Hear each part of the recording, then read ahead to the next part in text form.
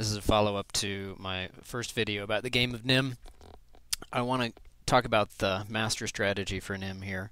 It's a bit more advanced than the easy symmetrical strategy I talked about in the first video, but it has a lot in common with that, and brings up some really cool issues. This kind of goes beyond, I think, it goes beyond connections with basic mid-school or high school ideas to more towards enrichment, but it's still really cool stuff to share with people. I analyzed game B before in terms of using the symmetrical strategy, and so let's go ahead and delete that and talk about a couple of different games, A and C. And let me just talk about what we need in the strategy. In the symmetrical strategy, it was pretty good that there were good and bad positions. Bad was symmetrical. That's what you want to leave your opponent with, because you want them to be in a bad position. Good, maybe everything else was a little unclear. The empty position is bad. That definitely should be true about any kind of grouping into good and bad positions. It was true that if you're in a bad position, you must play in a way that improves it, which is bad because you're giving that better position to somebody else. So that's why it's a bad position. And that's, in this case, with the symmetrical strategy, is because if you have a symmetrical board and then just taking some sticks away from one of the piles, is going to make it asymmetrical. And here's the crux of what we need to do better. It's true that if you leave somebody a symmetrical position, and they play, and then you play, you can always mirror their move and put it back into the bad kind of position, a symmetrical position. But, for example, with game A up here, there's no way you could play and on the very first move make that into a completely symmetrical board. And so we can't always go from a non-symmetrical position and make it into symmetrical. So what we want is a different way of dividing into good and bad positions.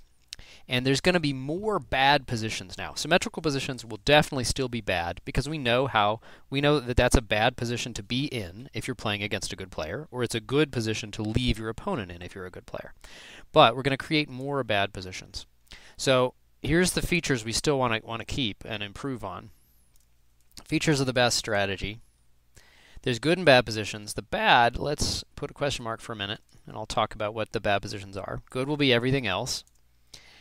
The empty position still should be considered bad because it's an automatic loser. You're done. The game's over. You've lost if you have the empty board. Or in other words, the other player has just taken the last stick. So it's not going to just be symmetrical ones. And while they include also any symmetrical position is bad, but there will be more. And so that'll give us, as a good player, more ways to put somebody else in a bind. So we definitely want to have a situation where if you leave somebody in a bind and they're in a bad position, they have to play in such a way as they give you a good position. And we want this to be true with no question marks. Playing from a good position can always create a bad position. Okay, so I'll give you the key to how to do this. What we're going to do is we're going to take a game board like game A here, and I'm going to show you a tableau here. Here, I'm taking that game board, and what I'm going to do is I'm going to think of each pile. Even though this is really one pile, it's a 3 pile, I'm going to think of it as a 2 and a 1 next to each other. And I'm going to think of this 5 pile as a 4 and a 1 next to each other. And I'm going to just think of this 4 pile as just a 4 pile. What I'm doing is I'm separating it out, and I'm basically figuring out how to group them into powers of 2. Or equivalently, how to write them in binary notation. So 3, for example, is 0, 1, 1 in binary. That's what the subscript 2 indicates. That means if you're reading from right to left, this is the 2 to the 0th place, the 2 to the 1st place, and the 2 to the 2th place. In other words, how many 1s, how many 2s, how many 4s. And just like in base 10, you can count anything in base 2.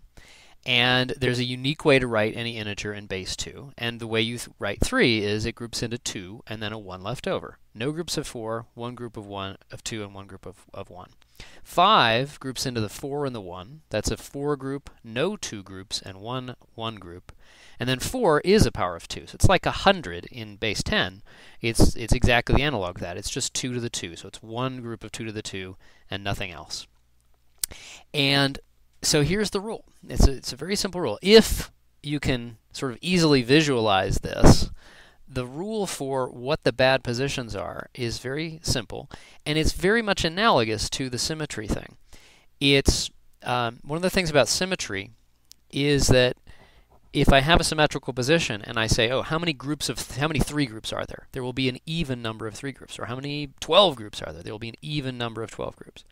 Well, what we do here is we kind of pretend that these powers of 2 act independently. And we'll see why we can do that in a minute. And we just ask that there be an even number of 4 groups, sort of fictional, virtual 4 groups, and an even number of 2 and an even number of 1 groups. And similarly, if we had 8 groups or 16 groups or 32 groups. And so let me write it down. Here's the rule. Bad means that there are an even number of 1s, 2s, 4s, 8s, 16s, etc. Okay, and these are the virtual groups. I don't mean that you actually count how many 1 groups, 2 groups, 4 groups are visible. You actually do this thing in your head. You put on what I'd say like binary glasses, and you write everything in binary numbers. If you have the luxury of actually taking out pencil and paper and writing this down secretly while your opponent's wondering what you're doing, which they probably won't give you the luxury of, then you just write them down in columns. Write all the actual numbers of the groups in binary. Write those down carefully. Adjusted with the columns lined up, and then you just say, okay, is this even? Yes, that's good. There's an even number, there's a 4 and a 4. Those kind of match symmetrically, basically. There's an even number of 4 groups. Oh, and there's an even number of 1 groups, but oh my gosh, there's not an even number of 2 groups. That's a good thing if you're the first player, because you don't want a bad position. You don't want this even number of binary groups. So you just need to play so that you create that. Now that's a little tricky, but in this case it's not hard. You just eliminate that 2 group. Oh, okay. I'm just going to visualize this 3 as a 2 and a 1, and I'm just going to take the 2 group away. Now 1, 5, 4, if somebody isn't wearing their binary number glasses, that doesn't look like a symmetrical position. But wearing the binary glasses, it does look a lot more symmetrical. It looks like the 1 and the 1 match and the 4 and the 4 match. And that's how I usually think of this. I don't usually try to write things in binary numbers in my head. I just try to visualize these little artificial divisions within the 5 group and visualize them in groups of 1, 2, 4, 8, etc. And then try to see, can I create what looks to me like a symmetrical position?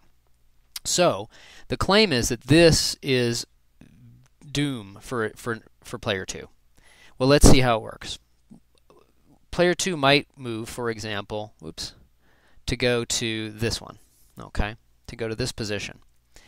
And just by taking 1 out of the 4 group. So let's see what's happened. Now it's still 0, 0, 1, 1, 0, 1. Now 0, 1, 1. And this is player 1 to move.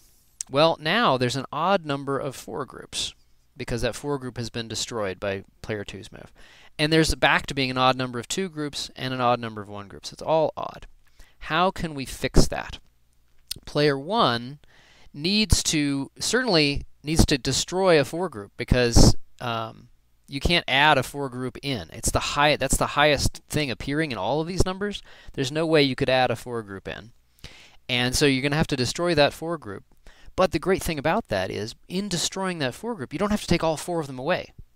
You can take 4, you can sort of visualize it as take all 4 of them away, and then put a few back strategically in here to make all the other numbers work out. So we take out that 4 group, but we put back in a 2 group. Okay, and, oh wait, but we also have an odd number of 1 groups. Oh, well, we can take that one out too. So we're going to take basically all of these guys away. We don't want the 4 group there because that was odd. We don't want the 1 group there because it's extra. But that gives us 5 sticks to play with, and that's plenty to fix the fact that there was an extra 2 group, and we put the 2 group back in. Now, our opponent doesn't see any of that reasoning. They just see us take 3 sticks away. But one way to think about it is we're taking away these ones which we don't want, and we're putting back one back in so that there will be an even number of 1 groups and an even number of 2 groups. Now, 1, 2, 3, that's not too hard to analyze sort of on your own, why that's a bad position for number 2. But regardless of what player 2 does, they're really, really hosed now. So suppose player 2 just takes 1 away from the 3 group.